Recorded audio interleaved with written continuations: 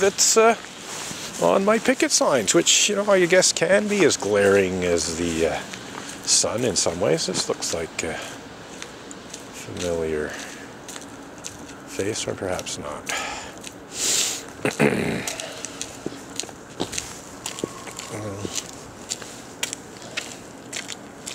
Happy New Year. Happy New Year. All the best to you. Yes, thank you very much, sir. You too. So,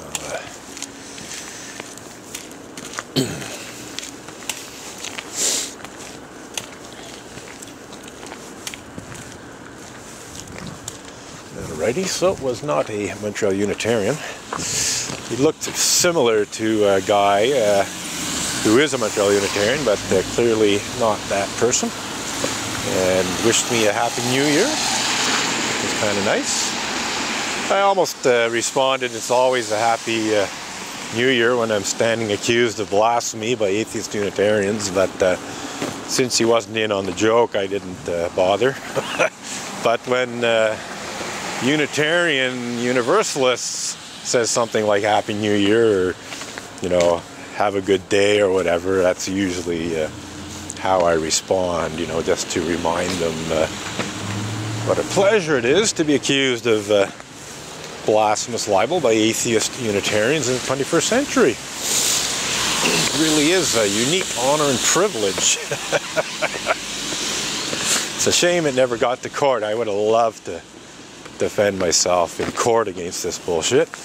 But of course, when I challenged the lawyer's accusations in my emails to him and top-level UUA leaders, you know, they realized that, you know, they couldn't possibly win in any court case accusing me of blasphemous libel. The premise for accusing me of blasphemous libel was false. My allegations about Unitarian Universalist ministers engaging in such despicable crimes as pedophilia and rape are by no means unfounded and vicious, as the UUA's lawyer tried to pretend in his demand letter.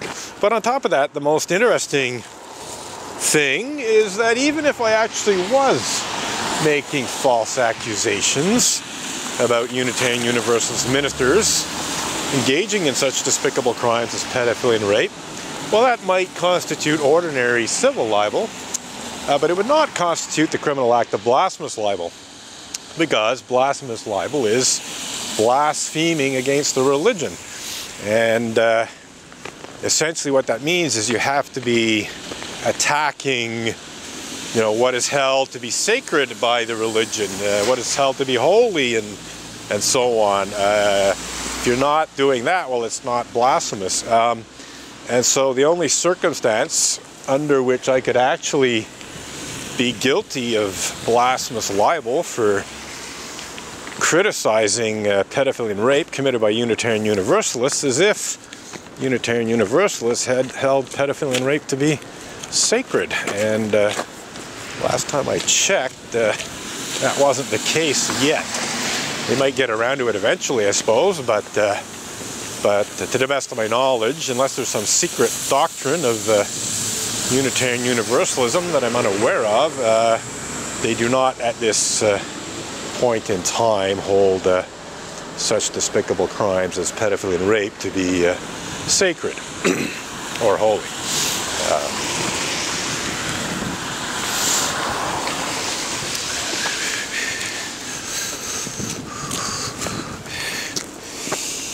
So we have a few people showing up here. Half a dozen or so far. Maybe a little over half a dozen have gone in since I arrived. And we'll continue to circulate here.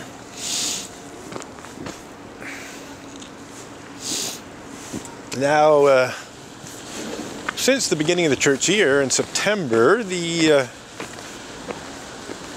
leadership of the church has taken to having a little procession into the church just prior to the service starting. They sing a song or something and have a little procession into the church. So I don't know if they're going to do that today, but it's possible that a certain number of church leaders will come out of the church and then re-enter it singing a song. We'll see if that happens today, or they might have decided to abandon that little ritual.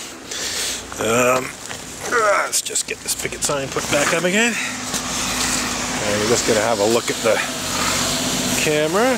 Yep, still running. Got about 7 minutes of video left in this segment. So we'll just continue for another few minutes, and then we'll start up another segment of video. I pretty well have to record everything that happens as a result of numerous false complaints called into the police by Montreal Unitarians, basically falsely accusing me of things like assaulting members or blocking circulation and this and that. There's been some pretty serious false accusations made against me, so I keep the camera running almost constantly to show what really happened, to protect myself from any false accusations. Yeah, and so I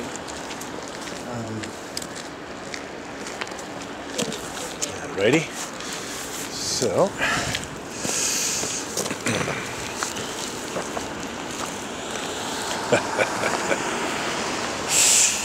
see what's going on here. Okay, that's interesting. Well, the guy saw my sign and seemed to be taking evasive action, but it's not a Unitarian from what I can tell, unless it's someone who's decided to go in the back entrance.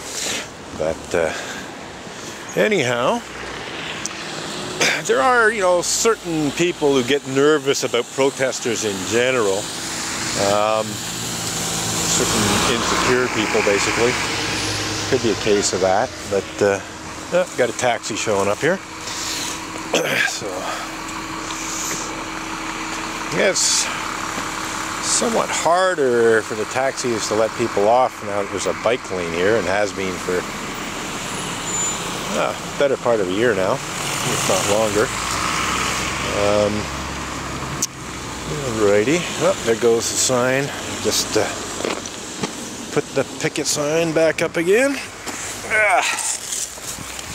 So, as I said, we got a few minutes of video left. We'll just see what the situation is. Oh yeah, I got about 4 or 5 minutes of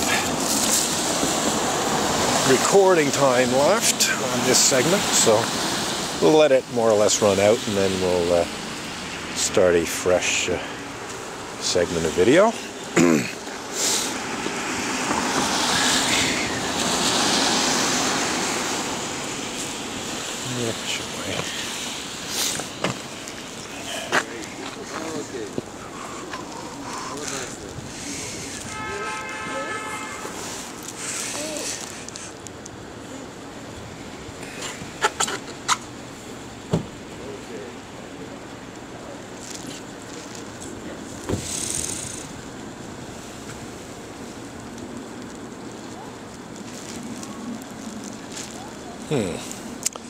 Taking the difficult route rather than the easy one.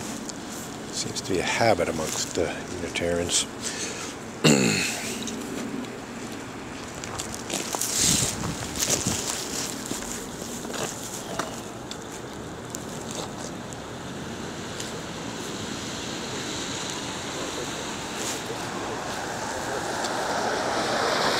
think she's over there.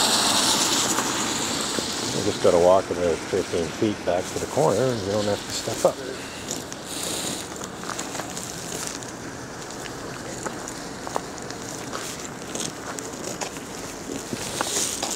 So, let's just see what we're doing in terms of time here. Oh, we got 2 or 3 minutes of recording left. So,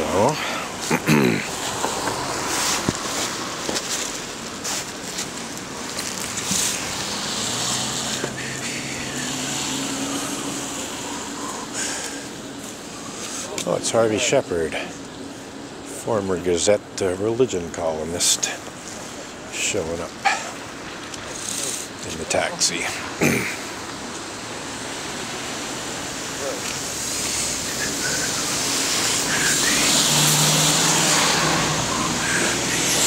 So, I think we shall just, we've only got about 1 minute left, so I think I'm going to stop the video now and restart.